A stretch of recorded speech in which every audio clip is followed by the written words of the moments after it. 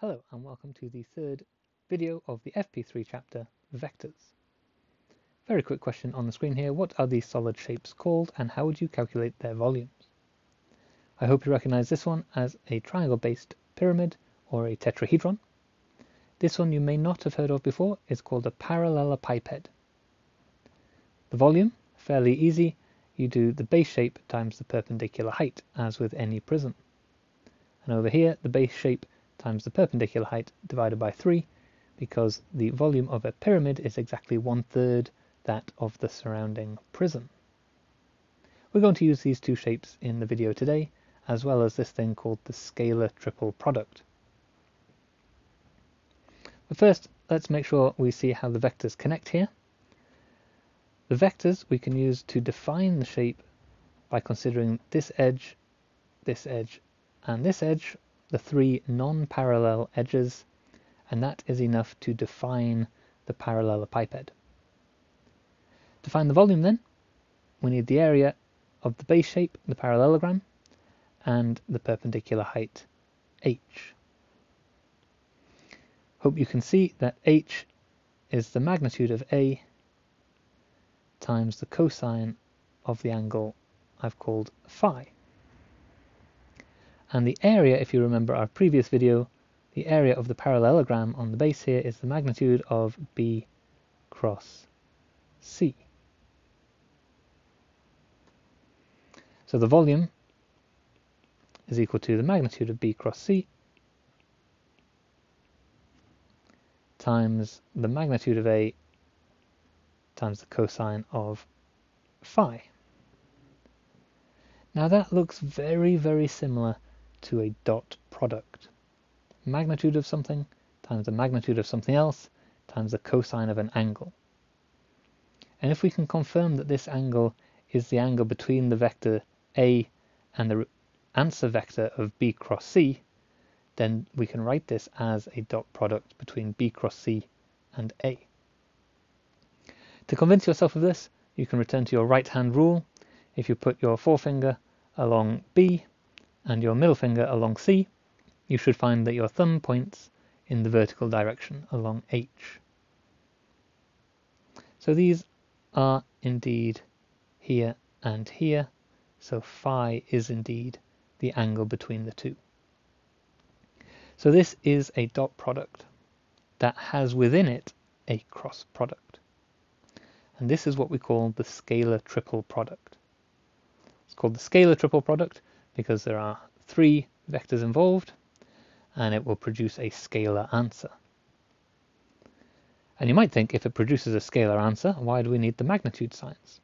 And that's a fair question. The only reason they are there is because it might not be clear which one, B and C, to put first in order to give you a positive answer, i.e. this direction rather than this direction.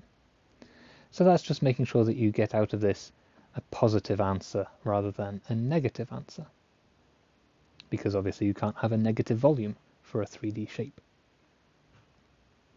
If you wanted to, you could put in the general terms for the column vectors and do this, and you would get this horrible mess, but I would suggest you remember this rather than remembering this. Now there are 2 things to note about this. The first is that the scalar triple product is cyclic. That means so long as you keep the same order in a left to right cycle, so A, B, C, A, B, C, A, B, C, then these 3 results are the same. And that also tells you that if any of these 2 vectors are the same, then you get 0.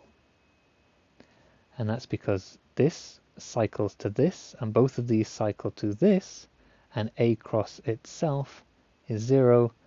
A vector dot with the 0 vector gives you 0.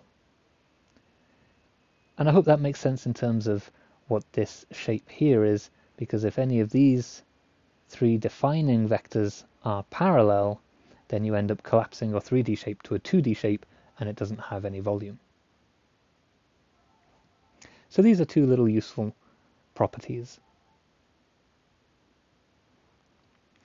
Now the volume of a tetrahedron, while it's 1/3 of the surrounding prism, is exactly 1/6 of the surrounding parallelepiped, which in this case is more useful, because if you've got three non-parallel defining vectors A, B, and C, then you can do the scalar triple product again and just put a 1/6 in front of it.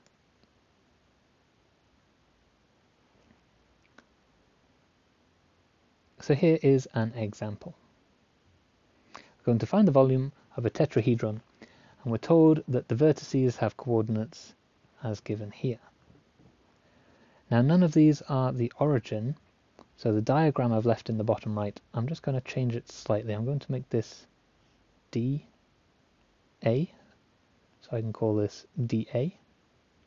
This will be point B, so I can call this DB, and this point will be C, so I can call this vector DC like this. And then if I just randomly assign A, B, and C to my points, and then of course the common point D, then I can work out each of these DA, D to B, D to C, and put it into my formula. So DA, in terms of position vectors, of course, is A minus D, and the position vectors use the same numbers as the coordinates. So we've got 1, 1, minus 1, minus 0, 4, 5. So I have, let me do this across the way.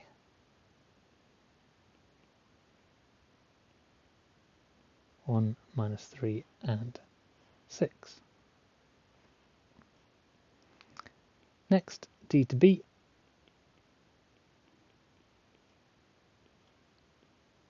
Two, 4, minus 1,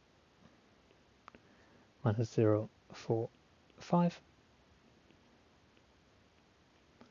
Of course, it doesn't matter which one you choose to be the common point for each of the vectors, so long as you're consistent. D to C.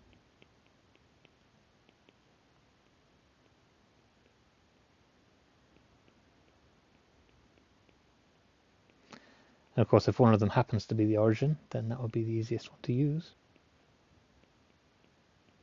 So here are my three vectors that I'm going to use in the scalar triple product. And it's a tetrahedron, so I'm going to use the volume is equal to 1/6 of the scalar triple product.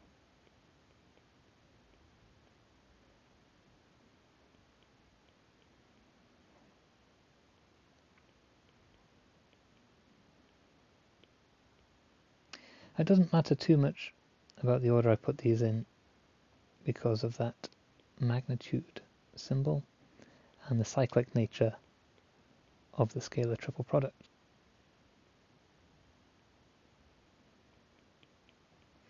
So we've got 1/6 of 1 minus 3 minus 6 dot with the result of this cross product. So the top element is 0 minus 24. The middle element minus 18 minus minus 14.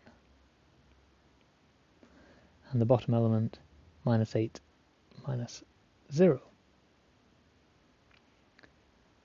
So the dot product gives me minus 24 plus 12 plus 48, which is 36, and 1/6 of 36 is 6 cube units.